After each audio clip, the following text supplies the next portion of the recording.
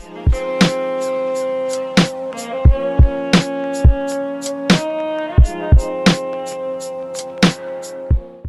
guys, and welcome to episode 1 of Overviewing My LEGO Clone Army. So, this is a brand new series that I announced maybe around a week ago, and this is the first episode of the series. So, in this series, I will be overviewing all my clone troopers in my LEGO Clone Army, and for episode 1, we are going to be starting with the realistic Phase 1 clone Grunt. So, we're actually going to be starting with the episode 2 clones, and then moving through the years, like, through the Clone Wars, from Phase 1 to Phase 2, and then at the very end, we will be finishing with the Phase 2 clones. But anyways, these videos will be divided into 3 main sections. So, Section 1 will be, I'll just be talking about, like, the sets that this clone trooper appeared in. In Section 2, I'll be giving you guys a price guide, just for, like, how much these guys go for on Bricklink, according to, the average, from the last 6 months sales.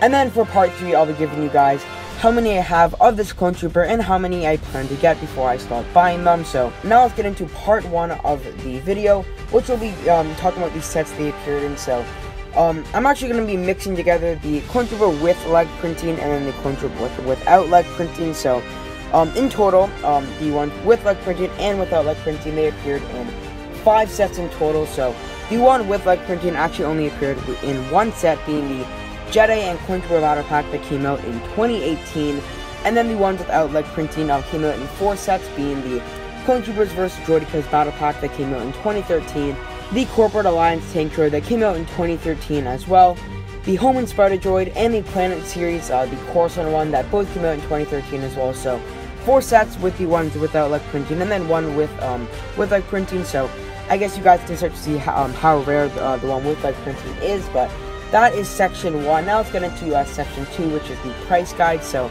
we are going to start with the one with printed legs. So according to Bricklink, the clone trooper with printed legs goes for an average of $12 US new and $9 US used. And then the one without printed legs goes for an average of $10 US new and then $6 US used. So pretty pricey, to be quite honest. This guy is actually my favorite clone trooper in my army. It's probably my favorite clone trooper in general, but that is Section 2. So now let's get on to Section 3.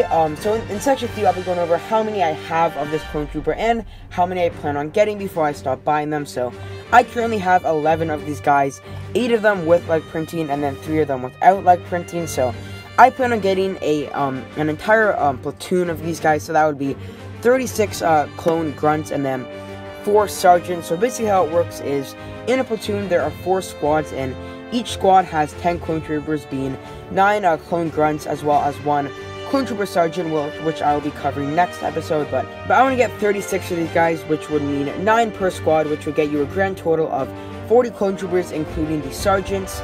But anyways, guys, that concludes episode 1 of Overviewing My LEGO Clone Army. I do hope you guys all enjoyed. Next episode, we will be taking a look at the clone sergeant. That is one that leads each of the 4 clone squads in a platoon. But anyways, guys, drop a like if you enjoy, subscribe to the channel if you haven't already, and I'll catch you all in the next one.